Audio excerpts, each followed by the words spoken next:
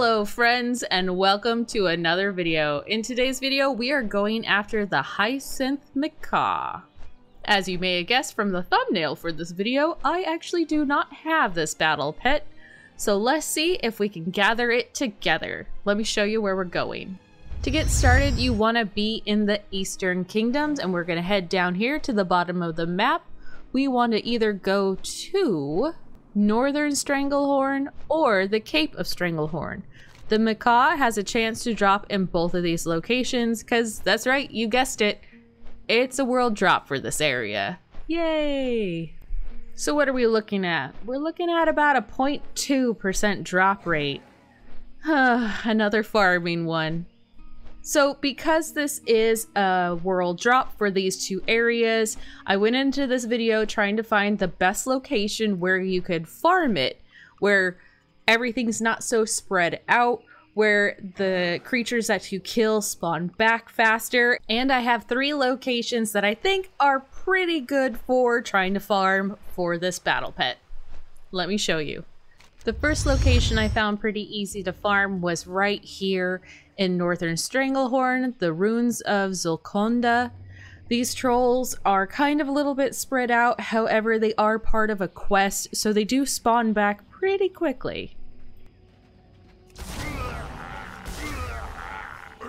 So another location that I found with pretty good spawn timer for the NPCs to come back after you kill them was at the Cape of Stranglehorn. All the way down at the bottom, there are 3 pirate ships. If you hop from ship to ship, you should be able to go back to the first ship, and most of the NPCs will have respawned, so this is another option.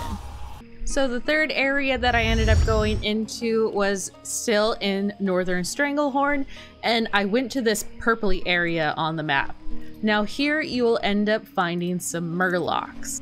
If you just run around in a giant circle around the kind of the edge area of this purpley area, by the time you get back to the start, the murlocs will have respawned. So out of my 3 areas, this is kind of where I found myself sitting at the most.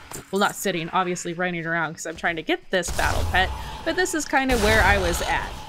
Although, of course, while making this video, RNG does not like me, so I was not able to get this pet to drop. So, as always, let's boogie and scoot over to the auction house.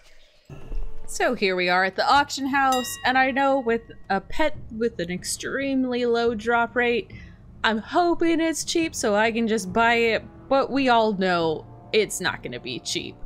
To be honest, I wasn't expecting it to be in this range, but you know, I thought maybe it might be a little bit more expensive. I always hope for cheap.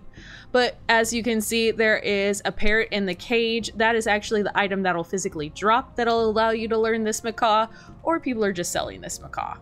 There's no harm in hoping that it'll be cheap, so I can not have to grind for this. But I guess I'm adding this to the list of pet battle pets that I'm gonna have to grind for.